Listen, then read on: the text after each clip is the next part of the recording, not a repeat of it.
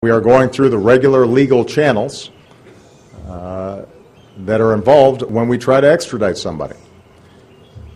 I have not called President Xi personally or President Putin personally, and the reason is because, number one, I shouldn't have to.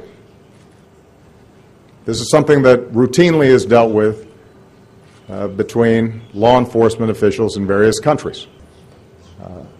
Number two, we've got a whole lot of business that we do with China and Russia, and I'm not going to have one case of a suspect who we're trying to extradite suddenly being elevated to the point where I've got to start doing wheeling and dealing and trading on a whole host of other issues, simply to get a guy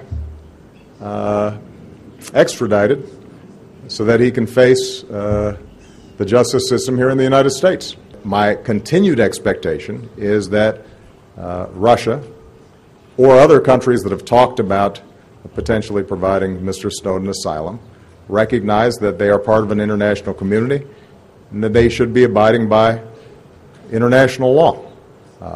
And we'll continue to press them as hard as we can to make sure that they do so. But let me, one last thing, because you asked a final question.